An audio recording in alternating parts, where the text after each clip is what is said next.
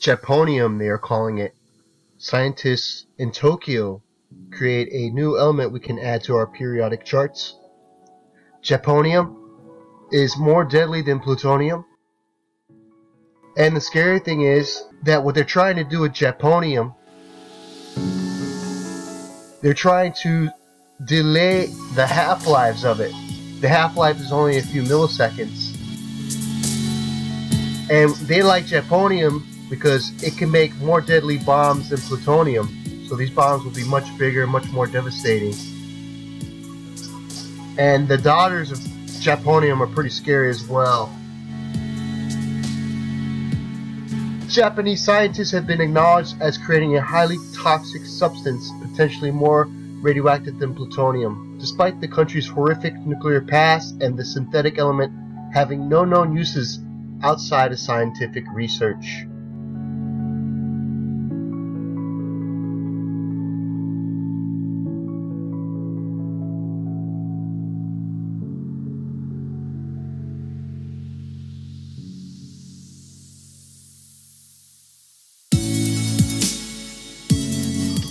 Alarmingly, man-made Ununtrium, now recognized as the 113th element on the periodic table, as it's currently called, could potentially be used to make nuclear warheads more devastating than those produced with plutonium.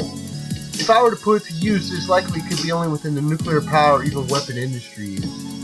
Even respected scientists have raised the question, why is it and synthetic heavy metals are being made?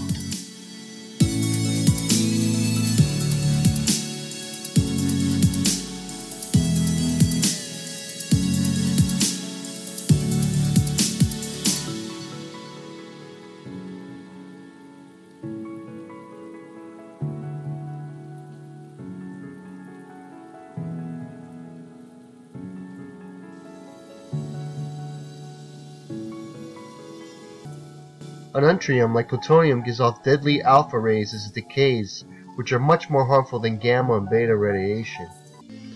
Synthetic radioactive element 113. A team of Japanese scientists have met the criteria for naming a new element, the highly radioactive element 113.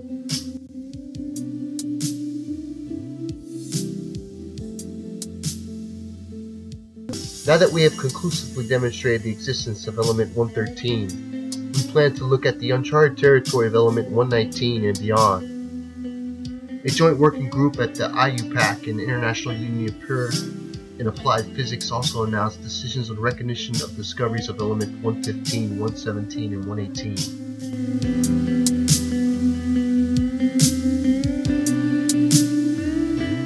To scientists, this is of greater value than an Olympic gold medal, Ryoju Noyori, former Riken president and Nobel laureate in chemistry, told reporters. Riken had earlier said Japonium might be proposed as a name for element 113, which provisionally had been named Ununtrium.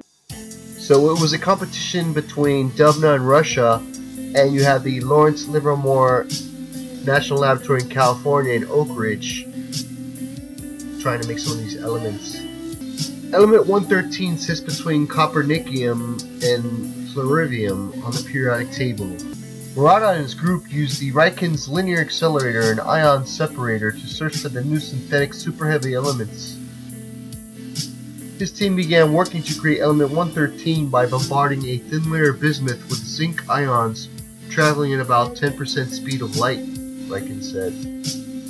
Isotopes of element 113 have a very short half-life, lasting for less than 1,000th of a second, making its discovery very difficult, after twice succeeding to create it. So they're fighting over the name. The Russians, they want to call it Moscovium, and the people in Oak Ridge want to call it Tennesseeum.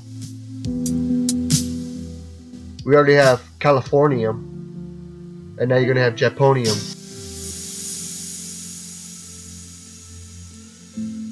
Something to remember them by.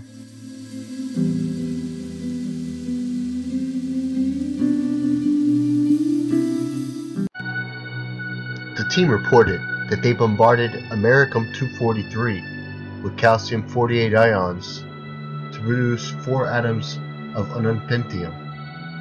These atoms decayed by emissions of alpha particles to Ununtrium in approximately 100 milliseconds. Due to the expected high fission barriers, any nucleus with this island of stability exclusively decays by alpha decay, and perhaps some electron capture and beta decay. Although the known isotopes of Ununpentium do not actually have enough neutrons to be on the island of stability, they can be seen to approach the island as in general. The heavier isotopes are the longer-lived ones. The isotope 291 UUP is especially interesting, as it only has one neutron more than the heaviest known Ununpentium isotope. 290 UUP, it could plausibly be synthesized as the daughter of Ununpentium 295, which in turn could be made from the reaction. Calculations show that it may have a significant electron capture or positron emission decay. More in addition to alpha decaying, it also has a relatively long half-life of several seconds.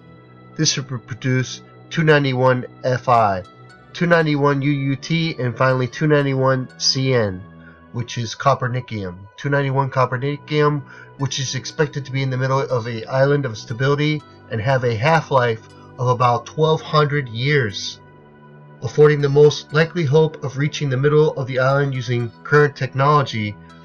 Possible drawbacks are the cross-section of the production and reaction of 295 UUS of super-heavy nuclei.